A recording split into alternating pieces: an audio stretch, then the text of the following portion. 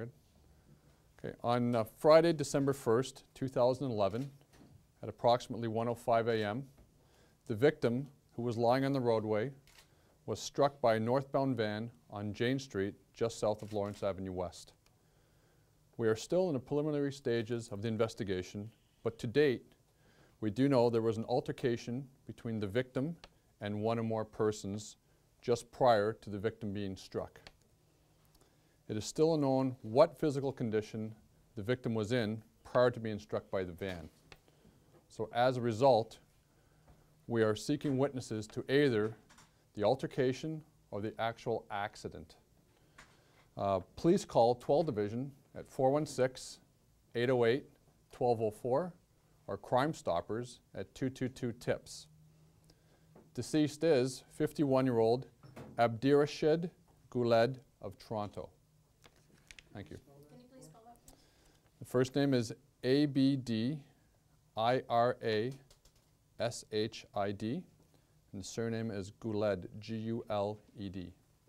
How do you know he was in an altercation?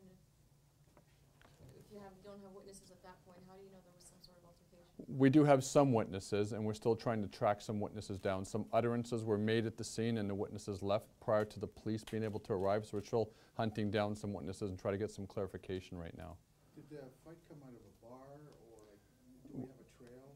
We do not at this time. That's why, hence, we've actually requested you guys to come to assist in getting that message out for us. So was the beating on Jane Street, or was it on the sidewalk and he ran away?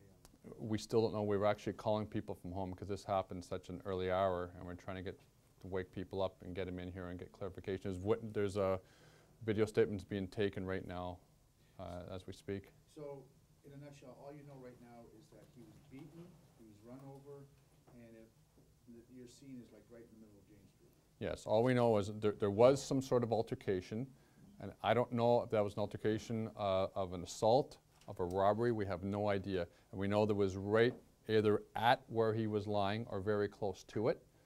And then moments later, the radio call came over with regards to the man being struck by the northbound van. He was lying motionless on the ground when the van ran him over. Now, he was in the northbound lanes? That's correct. In the one lane or two? I don't know. Do you live in the area? We can't confirm that. He does have an address in 12 Division. We can't verify whether or not that's his actual up-to-date address or not. Does he have family, children? Yes, he does have children and a wife. Can you tell us how many? I don't know right now. What was his condition when paramedics arrived? He was in grave danger of passing away at that point. But as you know, we can't pronounce death at the scene, so I'm not sure if he had already passed away on the roadway. But I know he didn't get presumed until he was at the hospital. What about his injuries? Can you discuss them at all? I can't right now, and we don't even know the cause of death right now, and there's a postmortem planned for tomorrow morning. Did the driver of the van see anybody else other than the victim? I don't know that person's being interviewed by traffic services right now because there's two separate investigations. There's an accident investigation going on, and there's a criminal investigation going on by us. He's cooperating. Yes, he is. Yes, he is. So he's an innocent victim in this as well. Yes. Yeah, so there's no intent on him to run somebody over. A homicide is monitoring this, Homicide is monitoring, yeah. pending the outcome of the autopsy. Both the autopsy and our investigation at 12 Division.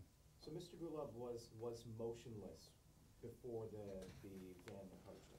Well, he was collapsed on the roadway. I'm not sure if he was completely motionless, but according to the victim driving the van, he didn't even see somebody lying on the road. Do you know what he did for a living? No, I don't. Guled, Somalian? I don't know. Anything else, guys? We heard he may have been dragged. Can you confirm that about? I don't know. I don't know. I haven't been in close enough contact right now with traffic services. The investigation is still going on, and a lot of the investigation, as Mr. Willing knows, is very mathematical, and they're still coming up with numbers with regards to that. Considering the time that it was, do you believe there may have been a lot of witnesses? Were people in cars, people walking, homes? Who are you looking for to speak to? Well, we do know there were some witnesses. We do know that there was a fair amount of cabbies that were parked across the road during this period of time. And we're still viewing some video evidence to try to track down some of these cabbies. And at the scene, that there were some people that were gathered, but they left as the police showed up. So we're just asking those people who did witness this event to please help us out and give us a call. Where's the video evidence from? And nearby storefronts. Can we be a little more specific in terms of the numbers of suspects we're dealing with? We don't know right now. Are you 100% sure that the gentleman who's hit by the car is the person involved in the altercation? It's not 100%. So this could be completely two separate incidents? Absolutely it could. Which is hence why we need some help from the public to find out if that is the case. They were very, very close in time. So you're just assuming that the two calls are one and the same, I guess? Yes. It's our investigative assumption right now that that is the case. So what did those witnesses that you have spoken to say? What did they say in terms of what they heard in the fight? Did they hear yelling, screaming, punching? All we have right now is that there was a fight in that general vicinity, and police were starting to respond to it, and moments later there was a call for a pedestrian struck on the road. Is there a chance that he could be one of the assailants? I don't know.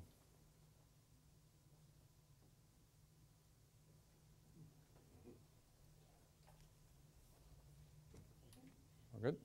Great. Thank you. Thank you very much for coming.